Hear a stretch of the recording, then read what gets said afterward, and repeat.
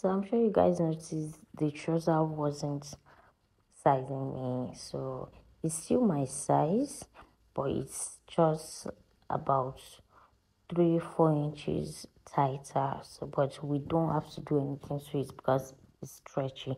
If it's not stretchy, I have another tutorial on how to put rubber bands on the waist side without having to do too much. I'll upload it after this video or before this video. I'll be sure to leave the link in the description box down below. So all you just have to do is make sure to remove to loosen out the seams area of the inner parts of the trouser, the both parts actually of the trouser. Make sure you lose everything completely except the sides. So here we are. This you can do this afterwards, but I just love to do it at once.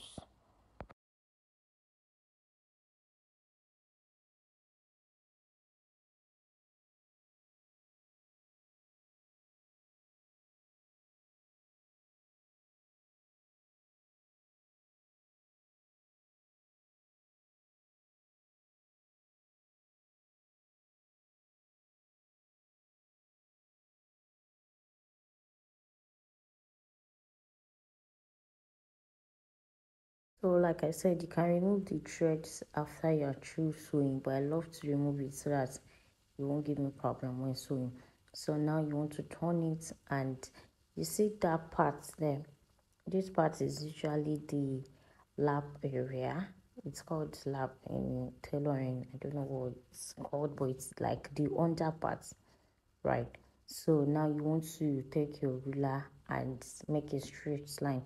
So at this part you'll be cutting it out. Now the back is usually a lot more bigger than the front, so I drawed it straight, and of course you take it to your sewing machine and sew it straight. After then you cut out the excess material. So I don't know what this is called. I think it's snip or something. So I just did that so that this way, that this part that I just showed you guys will be straight. I don't know if you notice.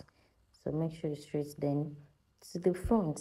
Now to make that part, depending on how long you want or how short you want your cutout to be.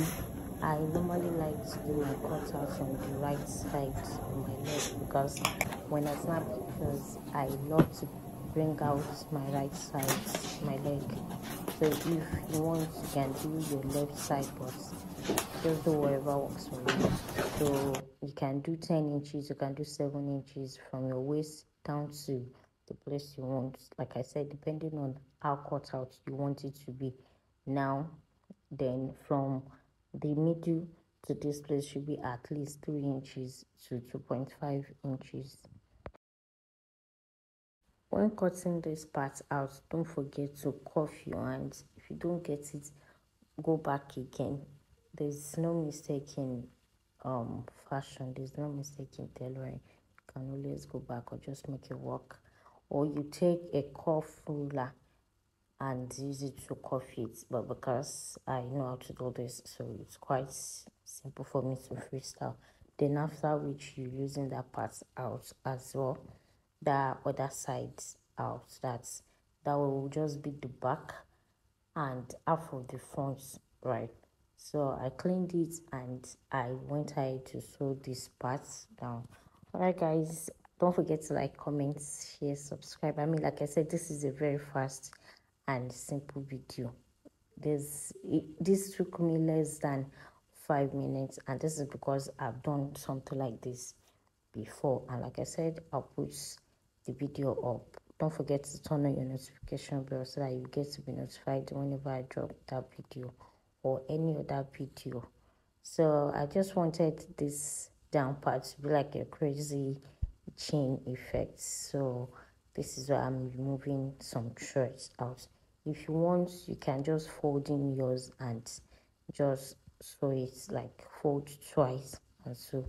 And if you want, you can do something like this. You can use pin for this. You can use scissors for this, but I'm using pin because, like I said, this is a stretchy jean material. So if I decide to use scissors, I might, or I would definitely make mistakes to like excess of it. And because the skirt is not that long, or rather the jean trouser was not that long. Anyways guys, see you next time. Bye.